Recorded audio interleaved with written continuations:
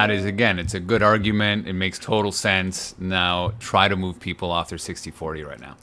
Right? So this is kind of goes back to the point. Yes, there is a value there. Yes, it is intelligent doing it. I've been doing this for 10 years, as in reducing my exposure to 60/40, and I've gotten burnt, so I'm going back to 60/40. So back to how do we get to kind of patch that up and also give people what they need in that transition period? Because eventually we'll get to the point like we did in the early knots or the mid knots, where people underweighted US and overweighted BRICS, Brazil, Russia, India, China. That's the place to be, right? The US was not the area you wanted to be in.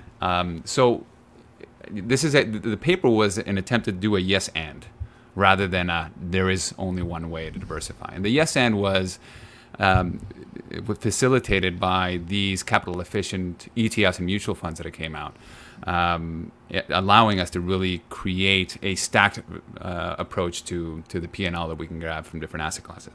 So we start in the paper, once we recognize that advisors are not benefiting from a lower single-digit return of alternatives, what you can do is, simple solution was grabbing the Wisdom Tree, NTSX is the ticker, where they basically grabbed the 60/40 portfolio and levered it up 150%. Right? So what you're getting when you buy, you give them $100, you are getting $90 of equity and $60 of bonds.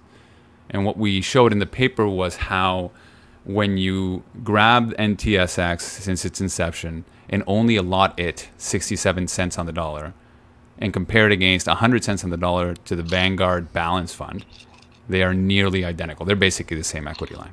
But the difference to the user of that product is that you have increased 33% of your portfolio real estate that you can do a myriad of things with, right?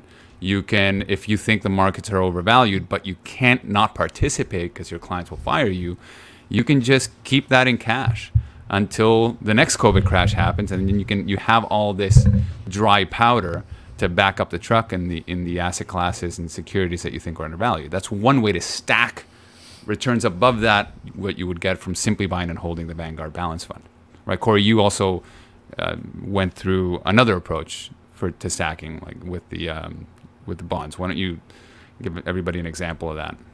Yeah, the stacking examples we gave in the paper are by no means prescriptive. They're just meant to be examples. But I think one of the questions that people often think about when they're facing a low return environment is, well, okay, if my beta is going to give me a low return, how can I get some alpha? And so the question becomes, are you going to take your 60 and try to find managers that can consistently generate alpha for you over the next 5, 10, 15 years? And the evidence is very thin, particularly in US large cap equities, that you can find managers that can consistently do that. So one of the ways in which return stacking can be used is to get your core beta with 66 cents and then use the other 33 cents to allocate towards different risk premia that should realize much more consistently. So for example, you could take those $33 that Rodrigo mentioned that you freed up and put them in very short-term, high-quality corporate bonds. So maybe they're going to give you 150 to 200 basis points a year. You get a 33% allocation. You end up with 60 bips.